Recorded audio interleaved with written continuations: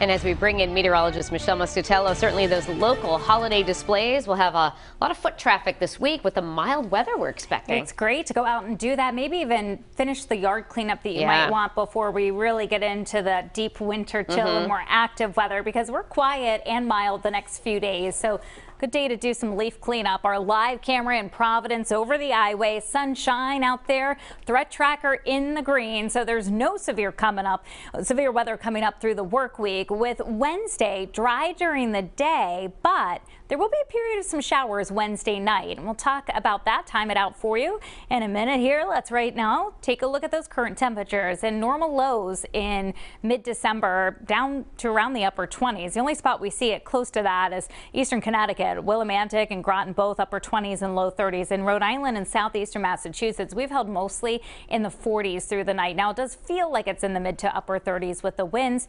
They're going to stay out of the northwest at about 5 to 10 miles per hour with some higher gusts. And you can see our live radar this morning is dry. No surprise with all that sunshine we have in store for the day ahead. Temperatures this afternoon make it up to the upper 40s to lower 50s. Let's walk you through the forecast. Already up to 48 at noon today in Providence, Fall River, New Bedford at about 47. Middle 40s at lunchtime in Smithfield and in Coventry if you're spending your lunch break running errands in Attleboro. Be at around 46 degrees. Now by late afternoon, temperatures are already starting to drop. We'll have a much cooler evening and night than last night, already down by 10 o'clock at night into the lower to middle 30s in most areas, including a 35-degree temperature in Providence, 36 westerly and near the freezing mark in Pasco. Then we have the majority of the area falling to at or below freezing by dawn tomorrow morning. Upper 20s Providence, lower 20s, Taunton, mid 20s Attleboro and Pasco, and right around the lower 30s for westerly and in Newport. So the cooler weather for this evening and tonight happening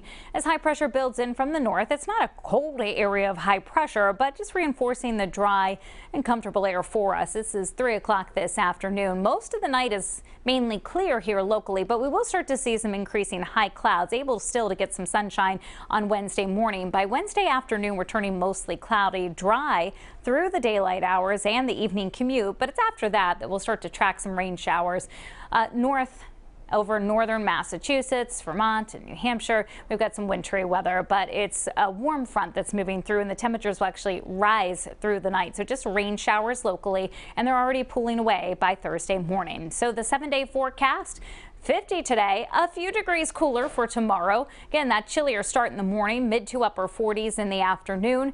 Thursday is the warmest day of our stretch, upper 50s to lower 60s. Now, it's not going to feel as warm when you add in the winds. They'll be out of the southwest, gusting 20 to 30 miles per hour. Cooling into the 50s for Friday, and then Saturday, maybe doing those indoor activities, get those holiday baking going with some chilly rain falling. Looks like wintry weather would be confined further to the north of us, but we'll have to watch for that. Sunday, Monday, cool and dry.